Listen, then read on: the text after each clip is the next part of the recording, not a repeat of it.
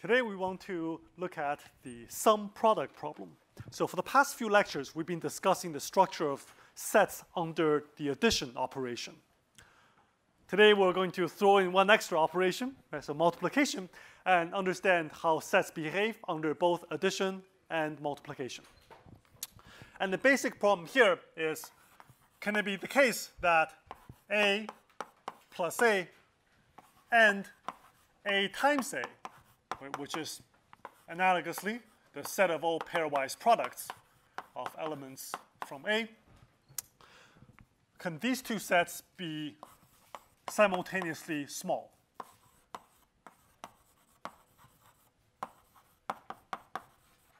Right, so the same for some single A, can we have it so that A plus A and A times A are simultaneously small? For example, it's easy to make one of them small. We've seen examples where if you take A to be an arithmetic progression, then A plus A is more or less as small as it gets. But for such an example, you see A times A is pretty large. It's actually not so clear how to prove how large it is. And there are some very nice proofs, and this problem has actually been more or less pinned down. But the short version is that A times A has size close to its maximum possible. So it turns out the size of A times A is almost quadratic. Okay, so this number is actually now known fairly precisely. So this problem of determining the size of A times A for the interval 1 through n is known as the Erdős multiplication table problem.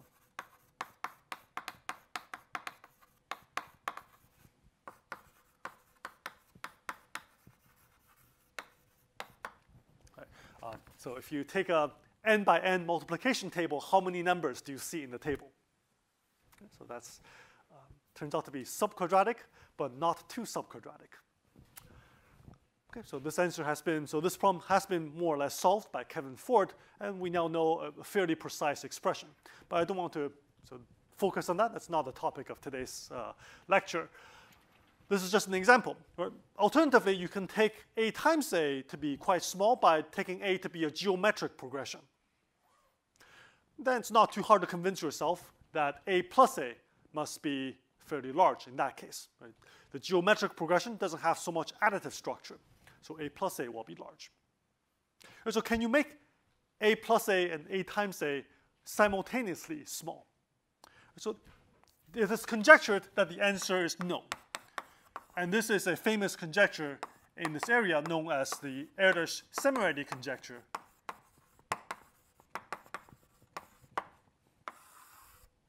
The sum product problem, which states that for all finite sets of real numbers, either A plus A or A times A has to be close to quadratic size.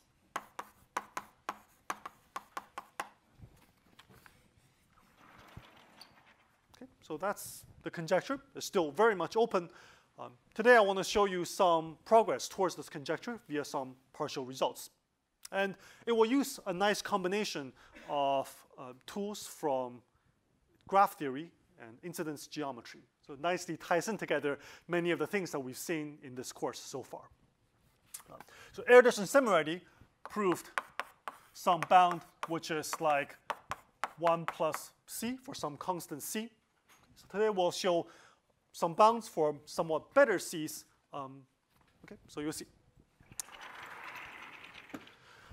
The first tool that I want to introduce is a result from graph theory known as the crossing number inequality.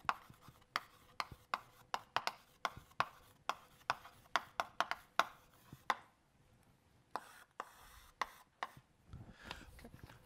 So you know that planar graphs are graphs where you can draw on the plane so that the edges do not cross. And there are some famous examples of non-planar graphs like K5 and K33. But you can ask a more quantitative question. If I give you a graph, how many crossings must you have in every drawing of this graph? And the crossing number inequality provides some estimate for such a quantity. So given a graph G, I'm going to know by CR, so crossing of G, to be the minimum number of crossings in a planar drawing of G. There's a bit of subtlety here where by planar drawing, do I mean using line segments or do I mean using curves? It's actually not clear how that affects this quantity here. That's a very subtle issue. So for planar graphs, there's a famous result that more or less says if a planar graph can be drawn using continuous curves, then can be drawn using straight lines. But the minimum number of crossings, the two different ways of drawings, they might end up with different crossing numbers. But for the purpose of today's lecture, we'll use a more general notion, although it doesn't actually matter for today which one we'll use. So planar drawing using curves. Okay, so draw the graph where edges are continuous curves. How many crossings do you get? A crossing is a pair of edges that cross. Okay, you can ask pair of edges that cross or a point that can. It doesn't matter. So there are many different subtle ways of defining all of these things. They won't really come up for today's lecture. The crossing number inequality is a result from the 80s, which give you a lower bound estimate on the number of crossings. So if G is a graph with enough edges, so the number of edges is, let's say, at least 4 times the number of vertices, then the number of crossings of every drawing of G is at least the number of edges cubed divided by the number of vertices squared, and there's an extra constant factor, which it's just some constant.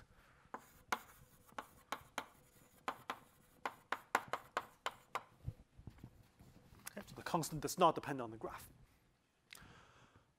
So in particular, if it has a lot of edges, then every drawing of G must have a lot of crossings.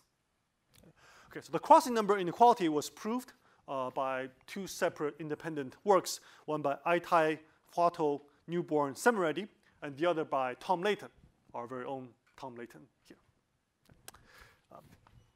Okay, so let me first give you some consequences of this theorem just for illustration. So if you have an n-vertex graph with a quadratic number of edges,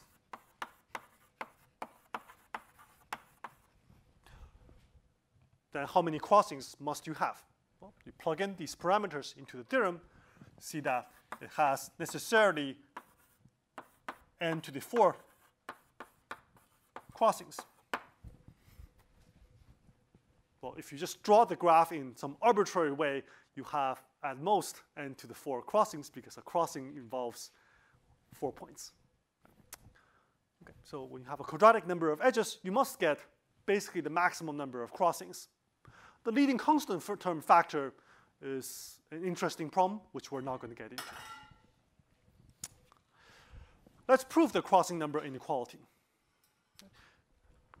First, the base case of the crossing number inequality is when you can draw a graph with no crossings. Right? And those are planar graphs. So for every connected planar graph,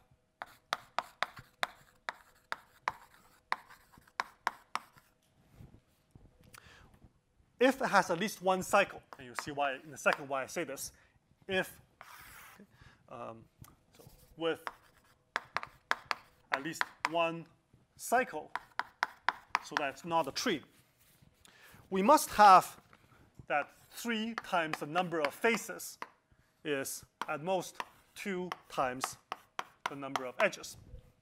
Okay, so here we're going to use the key tool being Euler's formula, which we all know as the number of vertices minus the number of edges plus the number of faces equals to 2. Where here for face means I draw a planar graph, and so I count the faces. here there are two faces, outer face, inner face. Count edges and vertices. Okay, so you have Euler's formula up there. And plug in Euler's formula for a planar graph with at least one cycle. Okay, so we can obtain this consequence over here because every face is adjacent to at least 3 edges. If you go around the face, you see at least 3 edges, and every edge is counted exactly twice.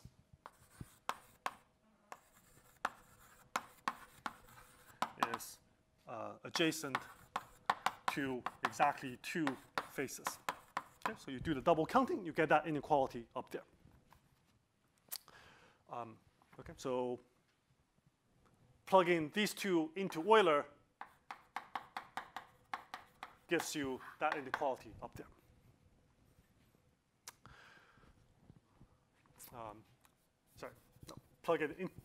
Plugging these two into Euler, we get that the number of edges is at most 3 times the number of vertices minus 6. So this leads to that inequality, but plug it into Euler, you get plugging this into Euler, you get this. So we have that the number of edges is at most 3 times the number of vertices for every graph G. So here we're required that the graph is planar and has at least one cycle, but even if we drop the condition has at least one cycle, but just require that it's planar, every planar graph G satisfies this inequality over here. Okay, so in other words, in fact, you might have heard before, in a planar graph, the average degree of a vertex is at most 6. So in particular, the crossing number of a graph G is positive if the number of edges exceeds 3 times the number of vertices. It's not planar, so it has at least one crossing in every drawing. And by deleting an edge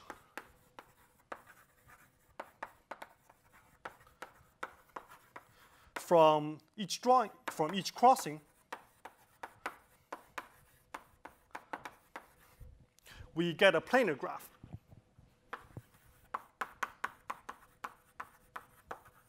Okay, you draw the graph, you have some crossings, you get rid of an edge associated with each drawing, then you get a planar graph.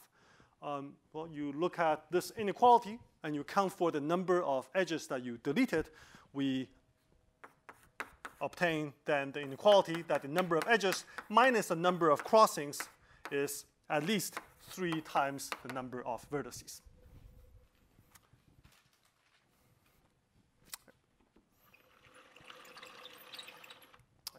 So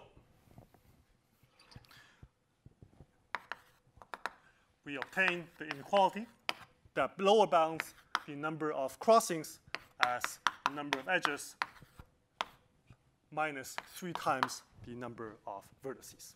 Sorry, this one, yeah.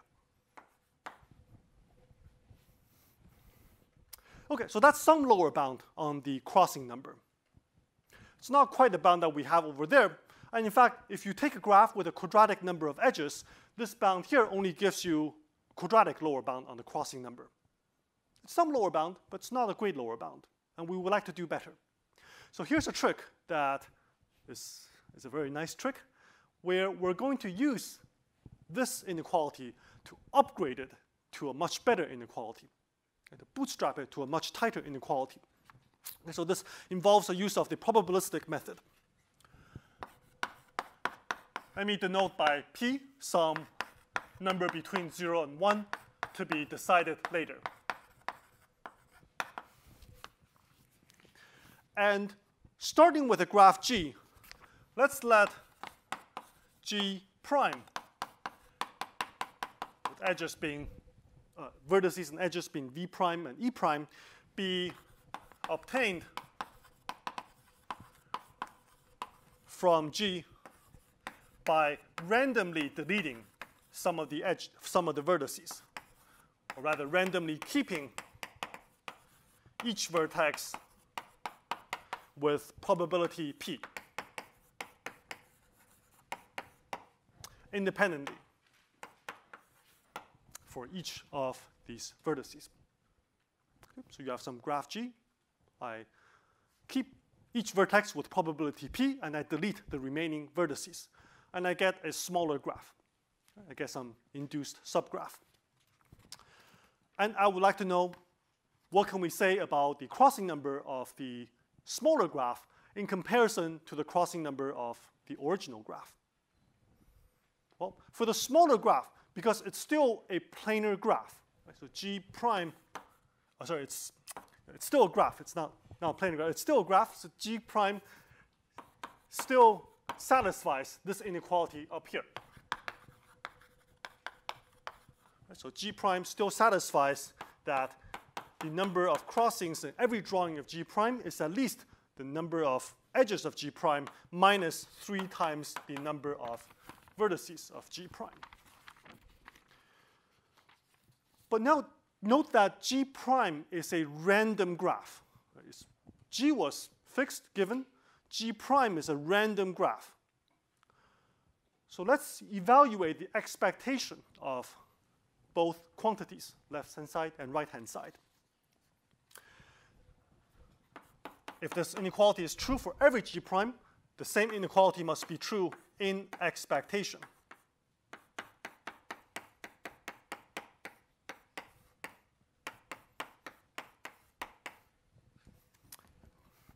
Now, what do we know about the expectations of each of these quantities? The number of vertices in expectation, that's pretty easy. So this one here is p times the original number of vertices. The number of edges is also pretty easy. Each edge is kept if both endpoints are kept. So this expectation on the number of edges remaining is also pretty easy to determine. The crossing number of the new graph, well, that I have to be a little bit more careful of. Because when you look at the smaller graph, maybe there's a different way to draw it that's not just deleting the sum of the vertices from the original graph. So even though the original graph might have a lot of crossings, when you go to a subgraph, maybe there's a better way to draw it. But we just need an inequality in the right direction. So we are still OK. And I claim that the crossing number of G prime is in expectation at most p to the 4th times the crossing number of G. Because if you keep the same drawing,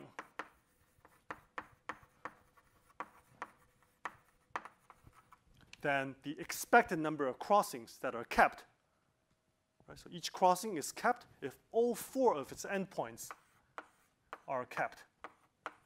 So each crossing is kept with probability p to the 4th. So certainly you can draw it in expectation with this many crossings. Maybe it's much less. Maybe there's a better way to draw it, but you have an inequality going in the right direction. OK. Looking at that inequality up there in yellow, we find that the crossing number of G is at least p to the minus 2 e minus p 3p to the minus 3. And this is true for every value of p between 0 and 1.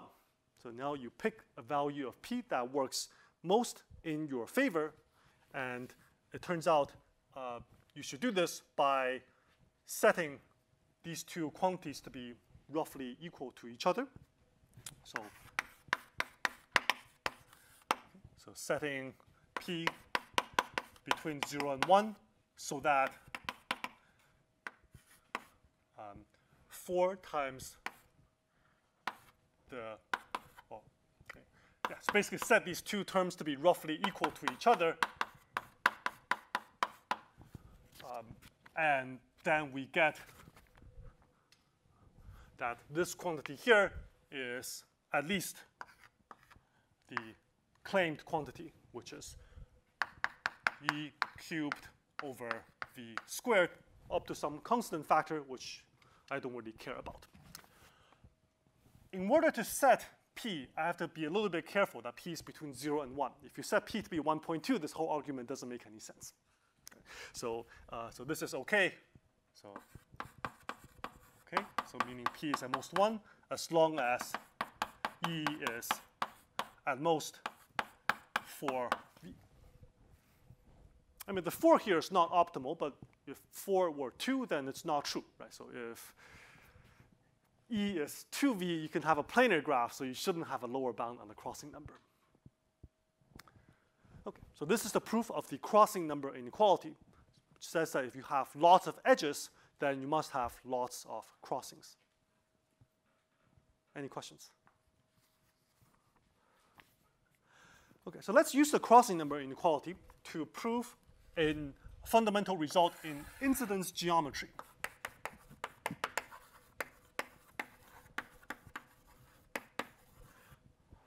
So incidence geometry is this area of discrete math that concerns fairly basic sounding questions about incidences between, let's say, points and lines.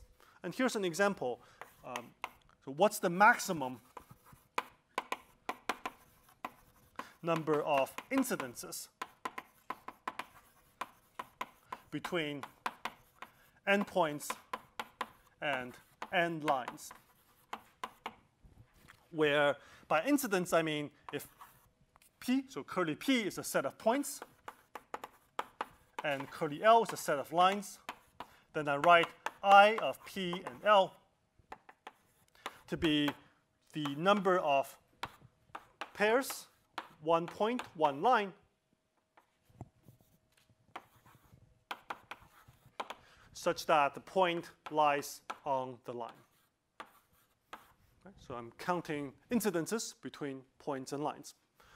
You can view this in many ways. You can view it as a bipartite graph between points and lines, and we're counting the number of edges in this bipartite graph.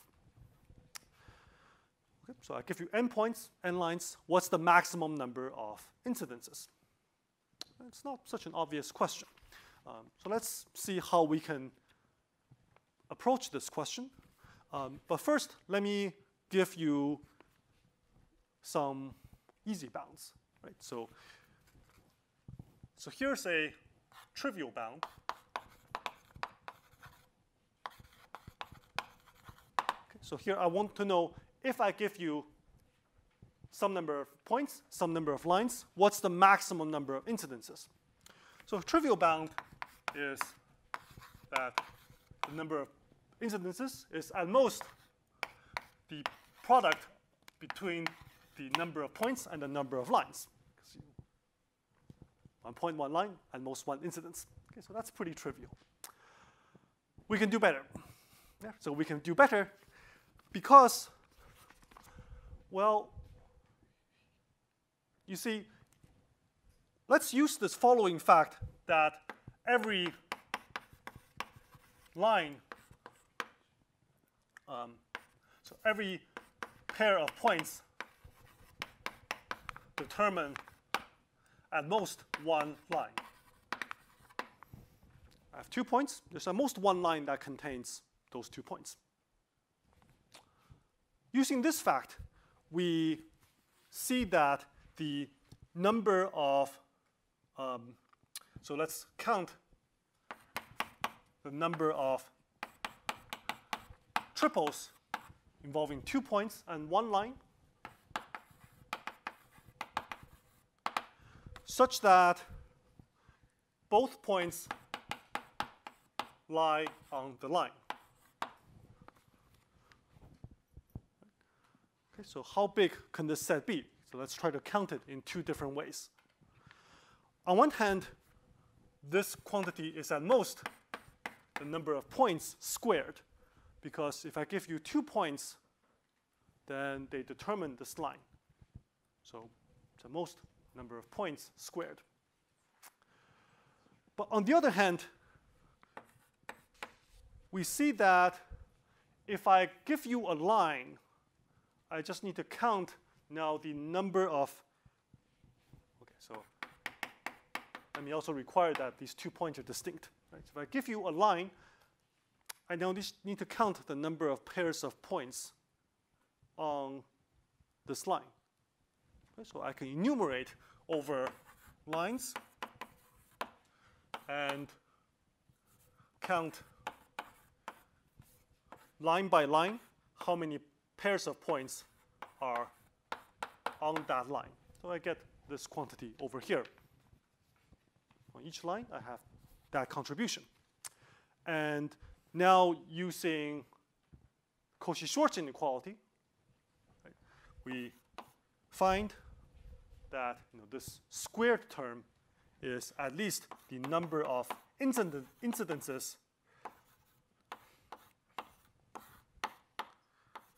divided by the number of lines. And the remaining -1 term contributes just to the number of incidences. Okay, so the first is by Cauchy-Schwarz. Right, so putting these two inequalities together, okay, we get some upper bound on the number of incidences. If you have to invert this inequality, you will get that the number of incidences between points and lines is upper bounded by the number of points times the number of lines raised to power 1/2 plus the number of lines. So that's what you get from this inequality over here. By considering point-line duality, so whenever you have this kind of setup involving points and lines, you can take the projected duality and transform the configuration into lines into points and points into lines, and the incidences are preserved. So I also have an inequality. So by duality, I also have an inequality where I switch the rows of points and lines.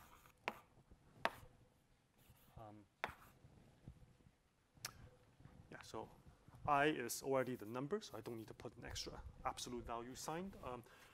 So the number of points and lines is upper bounded by the number of lines times the square root of the number of points plus an extra term, just in case there are very few lines.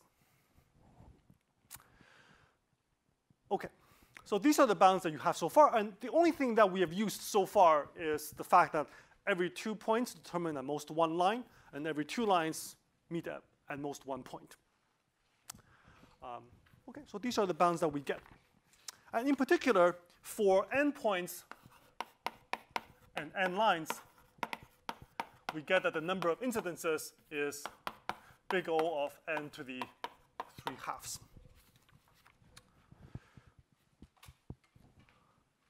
This should remind you of something we've done before. Okay, so in first part of this course, when we were looking at extremal numbers, where did 3/2 come up? I think it was like C4. C4, yeah. So if you compare this quantity to the extremal number of C4, it's also n to the 3/2. And in fact, the proof is exactly the same. All we're using here is that the incidence graph is C4 free. Right? So in fact, this is an argument about C4 free graphs. Okay, so this fact here of every 2 points determine at most 1 line. It's saying that there's no, if you look at the incidence graph, there's no C4. Okay, so that's all we're using for now. Any questions? All right. So is this the truth? Now, back when we were discussing the extremal number for C4 free graphs, we saw that, in fact, this is the correct order. And what was the construction there?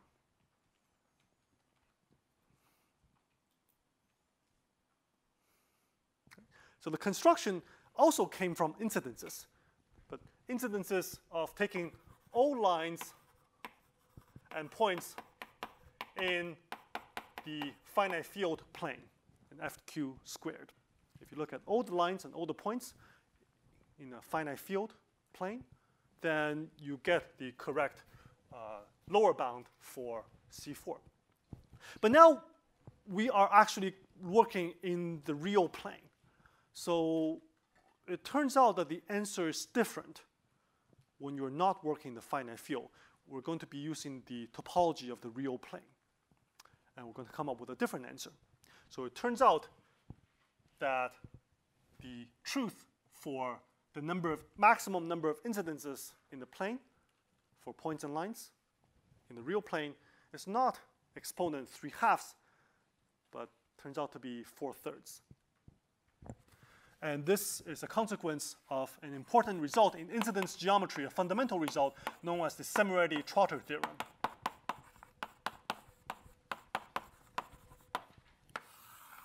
Okay, so Szemerédi-Trotter theorem says that the number of incidences between points and lines is upper bounded by this function where you look at the number of points times the number of lines, and each raised to power 2/3.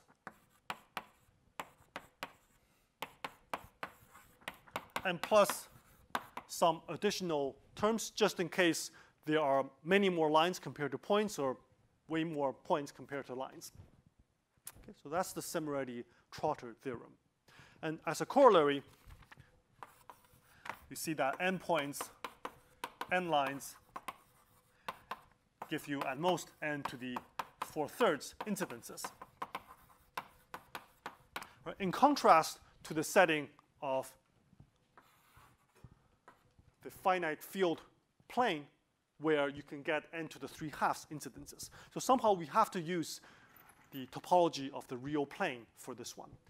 And I want to show you a proof. So it turns out not the original proof, but there's a proof that uses the crossing number inequality to prove Szemerédi-Trotter theorem. And you see, in crossing number inequality, we are using the topology of the real plane via where? Euler's formula, right? So at the very beginning, Euler's formula has to do with the topology of the real plane. Now, this bound turns out to be tight. So let me give you an example showing that the 4/3 exponent is tight. And the example is if you take P to be this rectangular grid of points. Okay, so rectangular grid of points, and L to be a set of lines. So I'm going to write the lines by their equation, where the slope is an integer from 1 through k, and the y-intercept is an integer from 1 through k squared. And you see here that every line in L contains exactly k points from P. So we get, in total, k to the 4 incidences, which is on the order of n to the 4/3. So n to the 4/3 is the right answer. Okay, so now let me show you how to prove Szemerédi-Trotter theorem from the crossing number inequality. It turns out to be a very neat application. It's almost a direct consequence once you set up the right graph. And the idea is that we are going to draw a graph based on our incidence configuration. So first, just to clean things up a little bit, let's get rid of lines in L with 1 or 0 points in P. So this operation doesn't affect the bounds. So you can check these lines, they don't contribute much to the incidence bound and only contributes to this plus L. So you can get rid of such lines. So let's assume that every line in L contains at least 2 points from P. And let's draw a graph based on this incidence structure. So if I have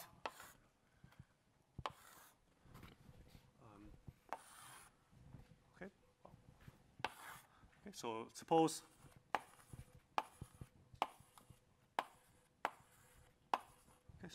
these are my points and lines. I'll just draw a graph where I keep the points as the vertices, and I put in an edge if it's a finite edge that connects connects two adjacent points on the same line.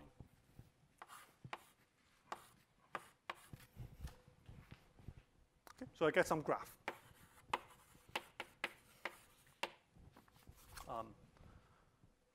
Let me make this graph a bit more interesting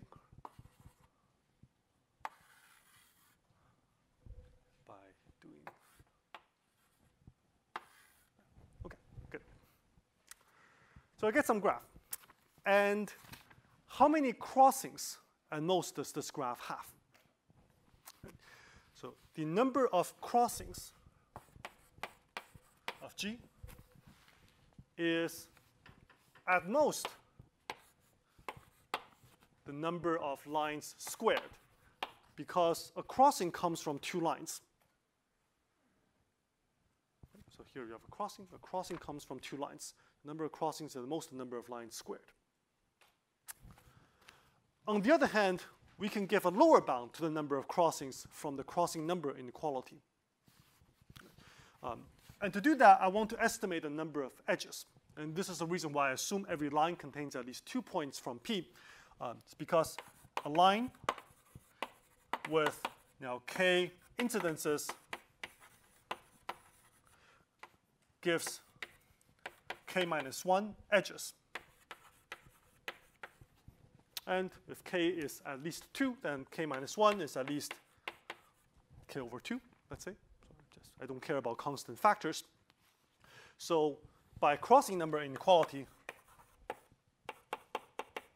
the number of crossings of G is at least the number of edges cubed over the number of vertices squared, which is at least the number of incidences of this configuration cubed over the number of points squared. Right? So number of vertices is the number of points, and the number of edges by this argument here is on the same order as the number of incidences. Putting these two facts together, so we see, okay, there was one extra hypothesis in crossing number inequality. Right? So provided that this hypothesis holds, which is that the number of incidences is at least 8 times the number of points.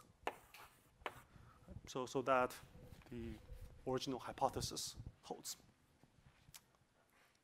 Okay, so putting everything together, rearranging all of these terms and using upper and lower bounds on the crossing number, we find that the number of incidences is upper bounded by, well, the main term you see is just coming from these two.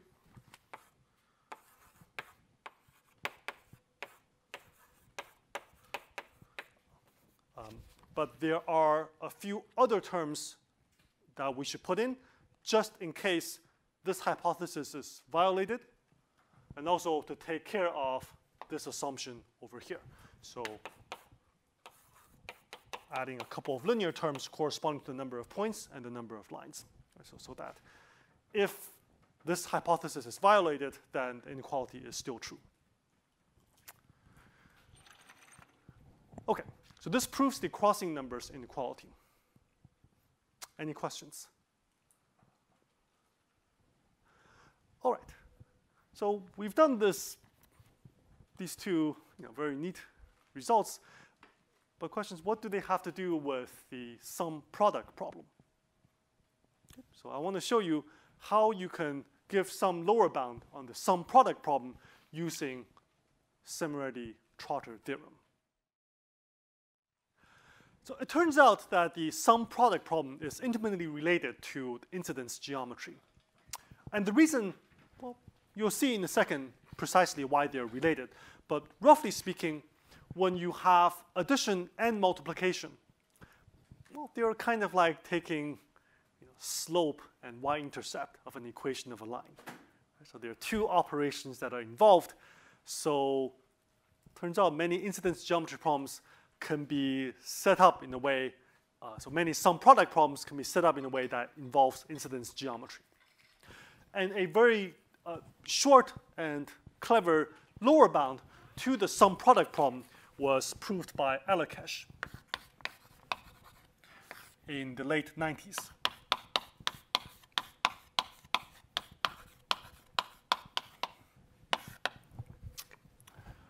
So he showed the bound that if you have a subset, a finite subset of reals, then the sum set size times the product set size is at least a to the 5/2. So as a corollary, one of these two must be fairly large. The max of the sum set size and the product set size is at least a to the 5/4. Okay. Let me show you the proof. I'm going to construct a set of points and a set of lines based on the set A. And the set of points in R2 is going to be pairs x comma y, where the horizontal coordinate lies in the sum set A plus A, and the vertical coordinate lies in the product set A times A.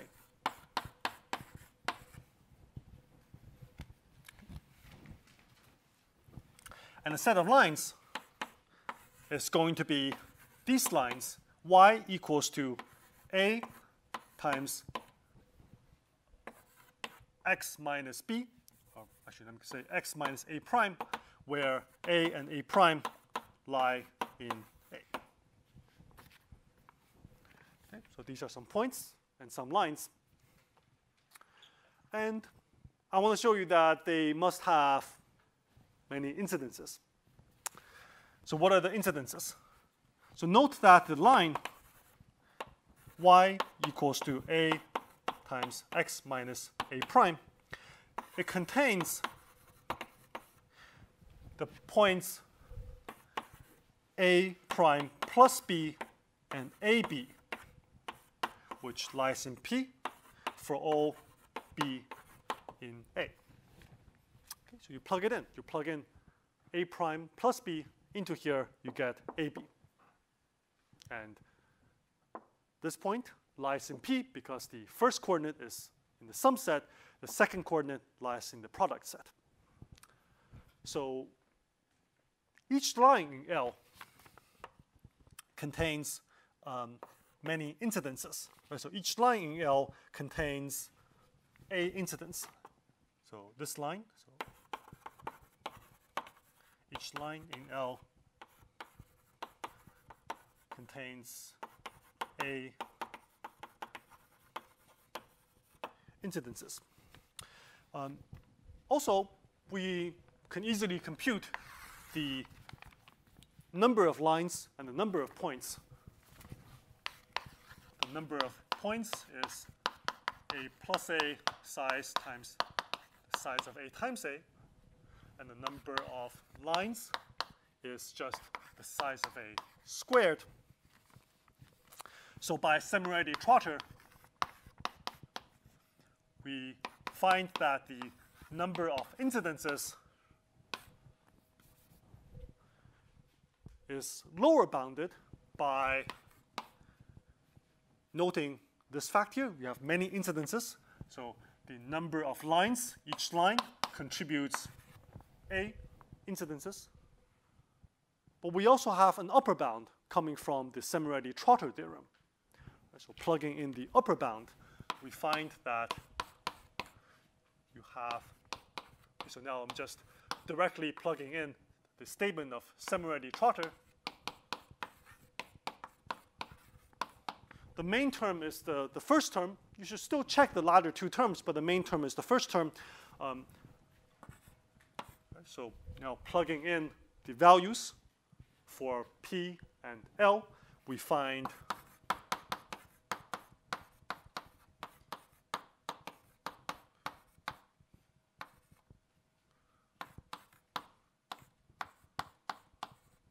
this is the case, plus some additional terms which you can check are dominated by the first term. So let me just do a big O over there. Okay, now you put left and right together, and we could obtain some lower bound on the product of the sizes of the sum set and the product set, thereby yielding Alakesh's bound.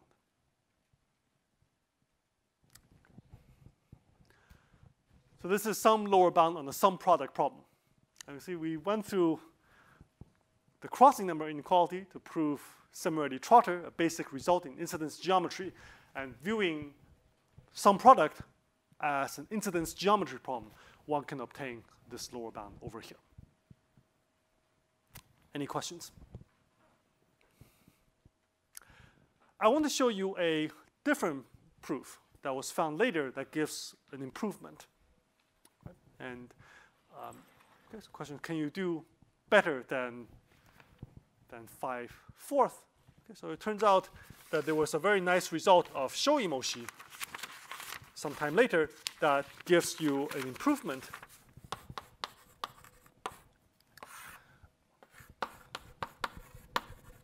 So Shoimoshi proved in 2009 that if A is a subset of positive reals, then the size of A times A multiplied by the size of A plus A squared is at least the size of A to the 4th divided by 4 ceiling log of the size of A, where the log is base 2. Okay, so don't worry about the specific constants. A being in the positive reals is no big deal, because you can always separate A as positive and negative and analyze each part separately. So as a corollary to Shoimoshi's theorem, we obtain that for A, a subset of the reals, the sum set and the product set, at least one of them must have size at least A raised to 4/3 divided by 2 times log base 2, size of A raised to 1/3. So basically A to the 4/3 minus little o1 in the exponent.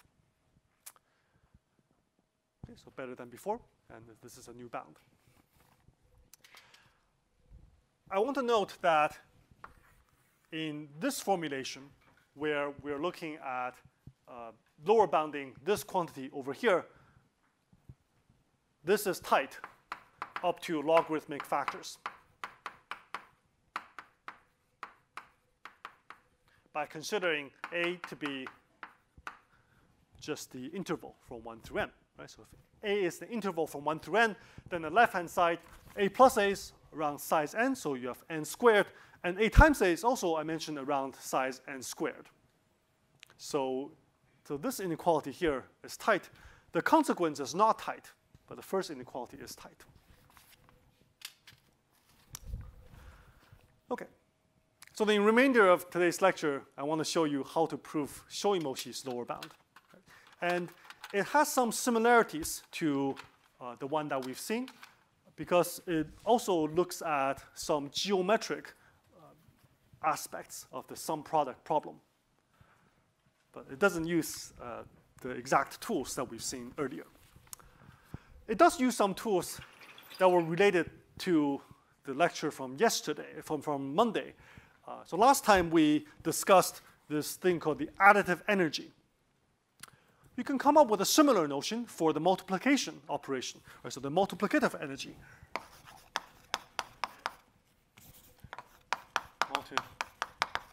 Multiplicative energy, which we'll denote by E sub, so with the multiplication symbol A.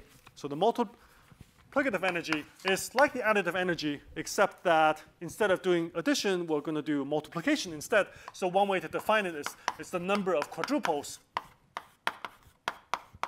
such that there exists some real lambda such that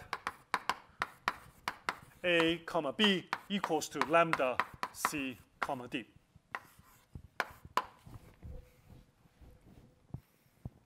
Okay. So basically the same as additive energy, except that we're using multiplications instead. By the Cauchy-Schwarz inequality, and this is an inequality, this is a calculation we saw last time as well. We see that if you have a set with small product, then it must have high multiplicative energy. So last time we saw if your small sum set implies high additive energy. Likewise, small product set implies high multiplicative energy. In particular, the multiplicative energy of A, you can rewrite it as the sum over all elements x in the product set of the quantity, which tells you the number of ways to write x as a product, this number squared, and then summed over all x. By Cauchy-Schwarz, we find that this quantity here is lower bounded by the size of A to the fourth divided by the size of A times A. So to prove Shōimoshi's theorem, we are going to actually prove a bound on the energy. Instead of proving it on the product set, we're going to prove it on the energy. So it suffices to show that the multiplicative energy is at most 4 times the sum set size times, well, okay, so let me divide the energy by log of A.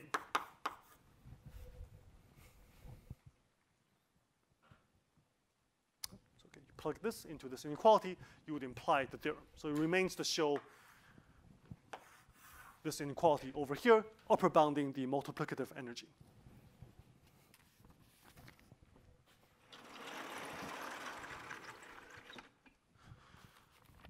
There's an important idea that we're going to use here, which is also pretty common in analysis, is that instead of considering that energy sum here, we're going to consider so a similar sum, except we're going to chop up the sum into pieces according to how big the terms are, so that we're only looking at contributions of comparable size. And so this is called a dyadic decomposition.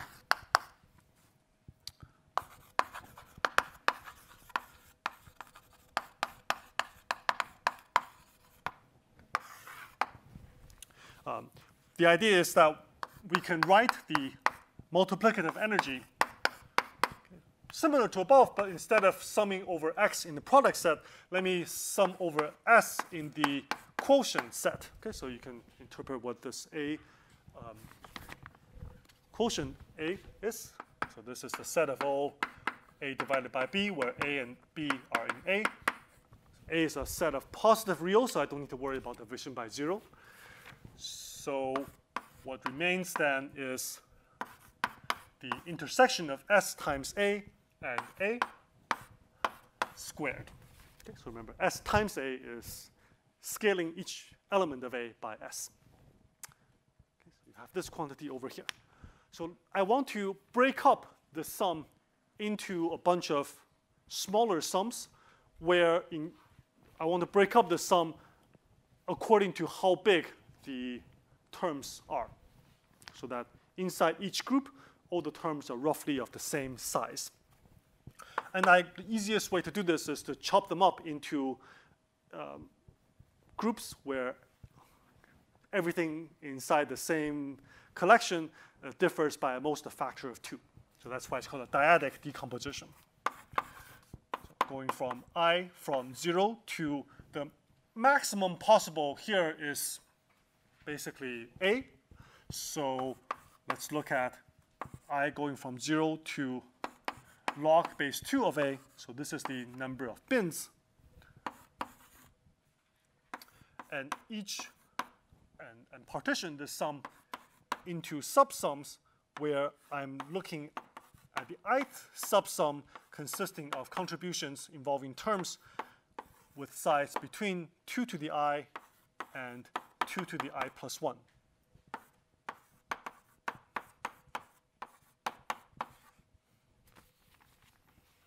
Okay, so break up the sum according to the sizes of the summons. By pigeonhole principle, one of these summons must be somewhat large. So by pigeonhole,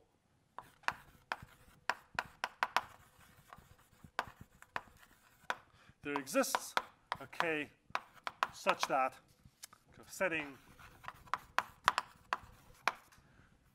d to be the s's such that that corresponds to, so the kth term in the sum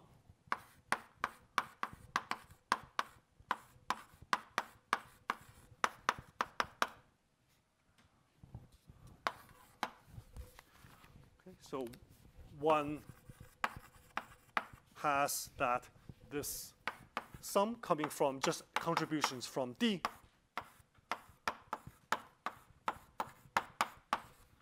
is at least, so it's at least the multiplicative energy divided by the number of bins.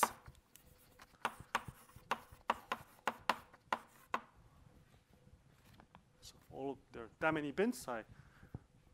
By pigeonhole, I can find one bin that has a pretty large contribution to the sum. On the right-hand side, we can upper bound each term in this, each term over here by 2 to the 2k plus 2, and the number of terms is the size of D. Okay. Let me call the elements of D S1 through Sm. Okay, so where S1 through Sm are sorted in increasing order. Okay. Now let me draw you a picture of what's going on. Let's consider for each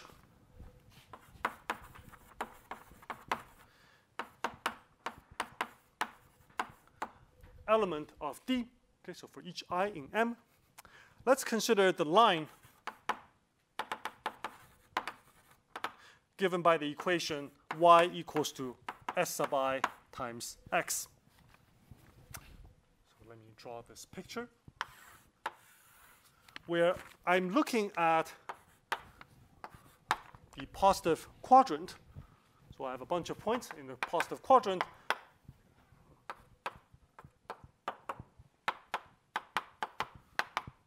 And specifically, I'm interested in these points whose coordinates, both coordinates are elements of A.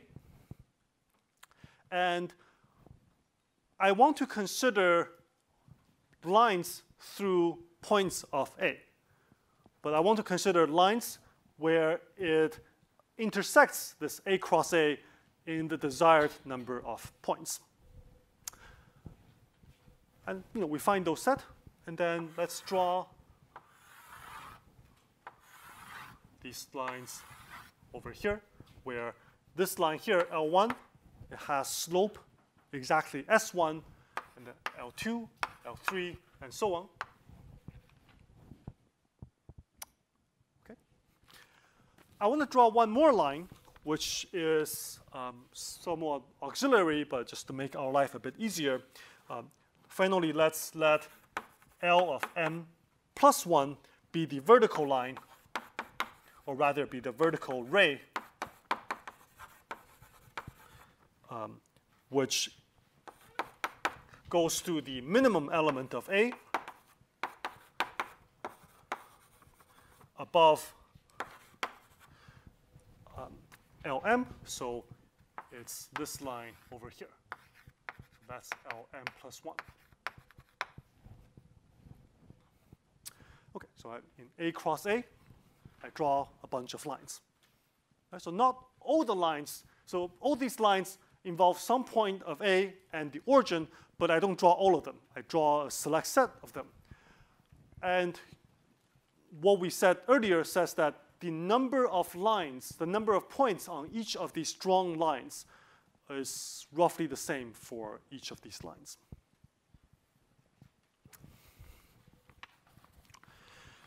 Okay, let's let capital L sub j denote the set of points in A cross A that lie on the jth line.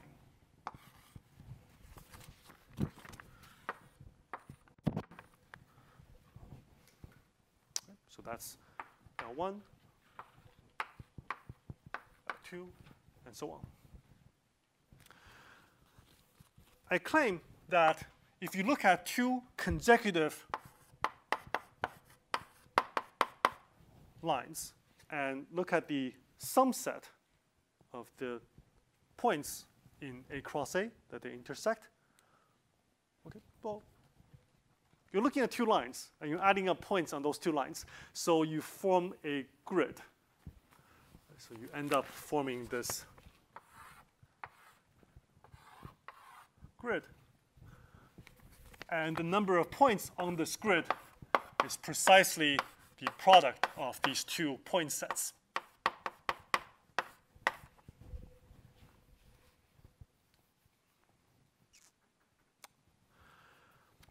Moreover, the sets Lj plus L sub j plus 1 are disjoint for different j. And this is, okay, so this is where we're using the geometry of the plane here, because the sum of L1 and L2 lies in this span. The sum of L2 and L3 lies in a different span, so they cannot intersect.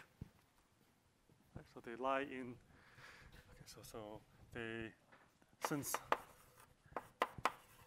they span disjoint regions.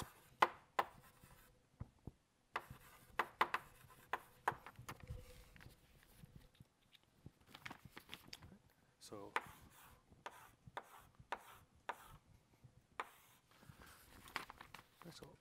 L1 plus L2 lies here, L2 plus L3 lies there, and so on. So they're all disjoint. Okay. Now let's put everything that we know together. Remember, the goal is to upper bound the multiplicative energy as a function of the sum set. So in other words, we want to lower bound the sum set. So I want to show you that this A plus A has a lot of elements. It has a lot of sums. And I have a bunch of disjoint contributions to these sums. So let's add up those disjoint contributions to the sums. You see that the size of A plus A squared is the same as the size of the product set A plus A. Okay, so this is Cartesian product. Okay, so here is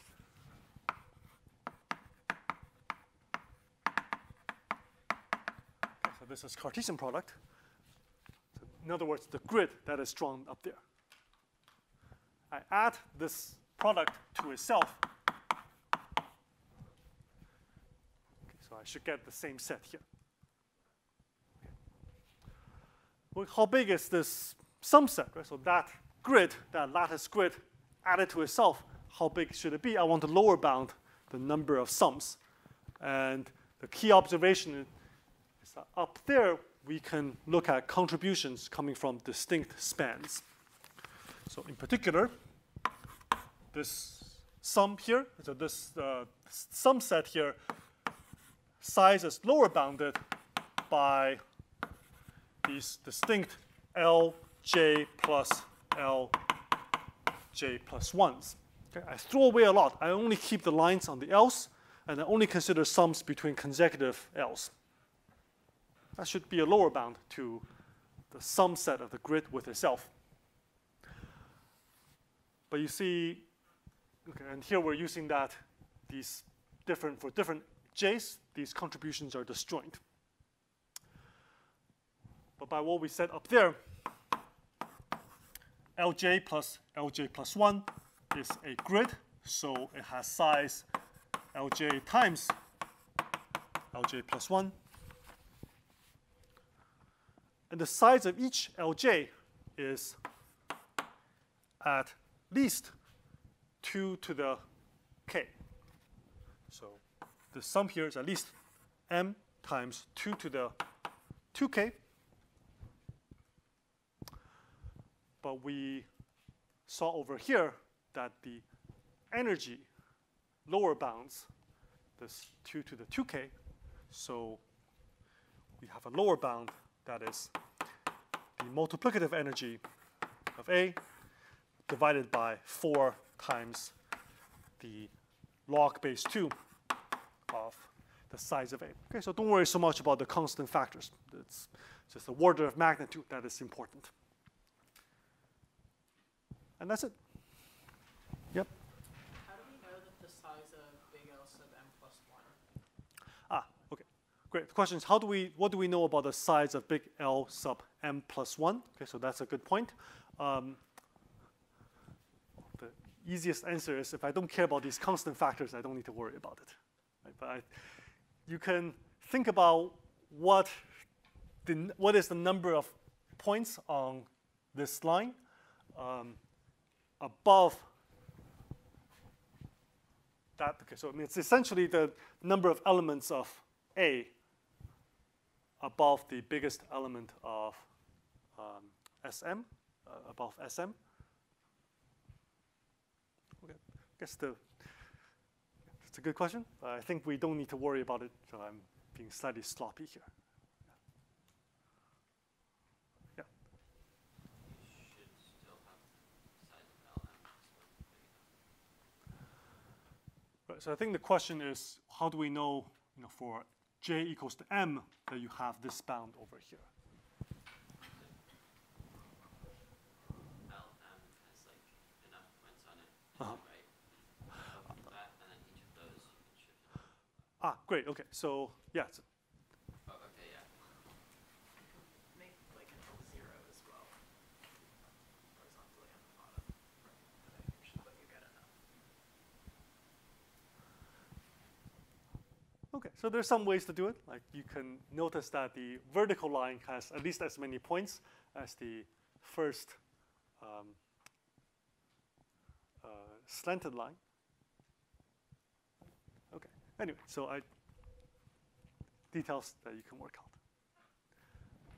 Okay, so this proves Shōimoshi's theorem, which gives you a lower bound on the sum set and the product set sizes, so the maximum of those two. And see, it's based on, it's very short, it's very clever, it took a long time to find. And it gave a bound on the sum product problem of 4/3 that actually remained stuck for a very long time until just fairly recently there was an improvement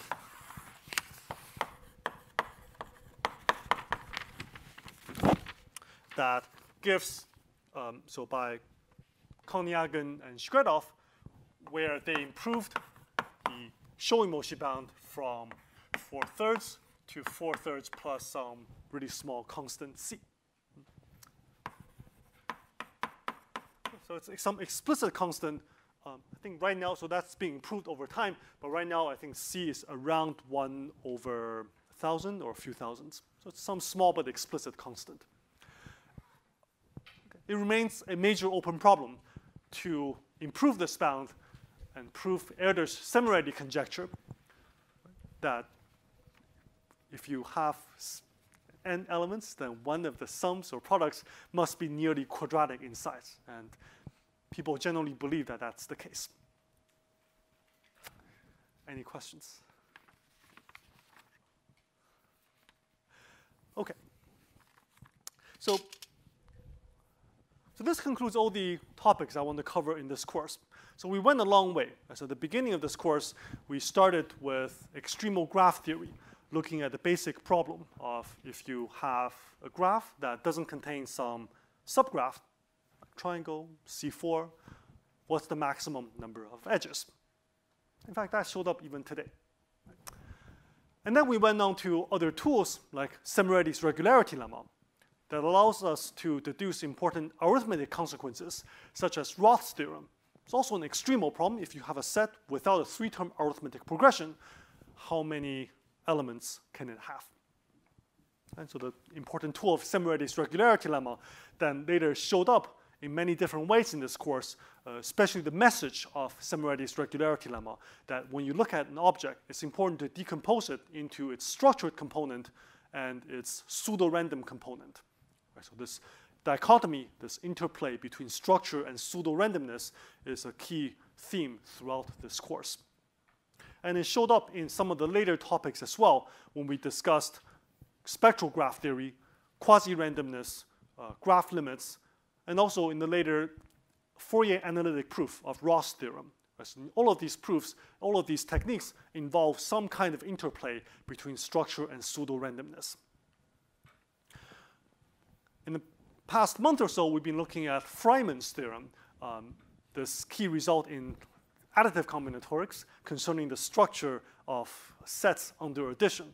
And there, we also saw many different tools that came up, and also connections. I mentioned a few lectures ago, connections to really important results in geometry, to group theory, and it really extends all around. And a few takeaways from this course, one of it is that graph theory, additive combinatorics, they're not isolated subjects. They're connected to a lot within mathematics. And that's one of the goals I want to show you in this course, is to show you these connections throughout mathematics, and some to analysis, to geometry, to topology, and even simple questions can lead to really deep mathematics.